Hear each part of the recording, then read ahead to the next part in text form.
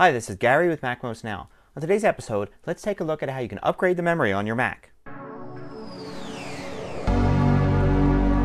So whether you've got an old Mac that you want to give a little speed boost to, or you have a new Mac that came with the base amount of memory and you want to add more, you can add memory to any Mac yourself. Some Macs are easier than others, however. Let's take a look at where you can get memory and how you can figure out how to install it. Now you can go to apple.com or an Apple store and buy more memory there, but you usually pay top dollar. I've gone to third-party websites in the past. There's a ton of them out there, so I'll just show you a few that I've used and ordered memory from.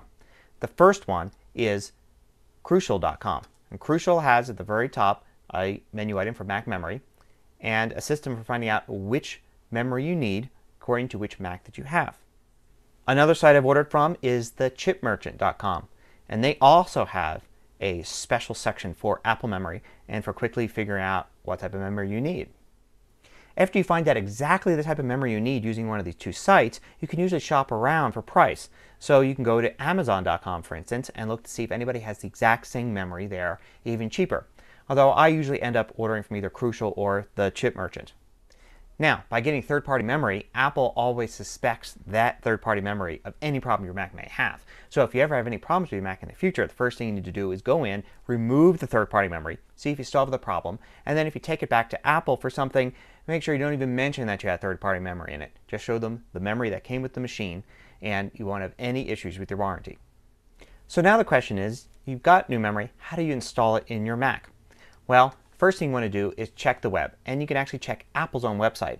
I find a quick way to do this is do a Google site search, site:apple.com, and look for install memory. And you can see right away there's some links to official guides to how to install memory. For instance, the very first one is how to install memory in a MacBook Pro.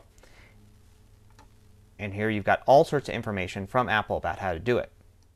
Now you can also search all over the internet for tutorials and even videos of people changing the memory in their Macs. You can usually find a video tutorial for your specific model.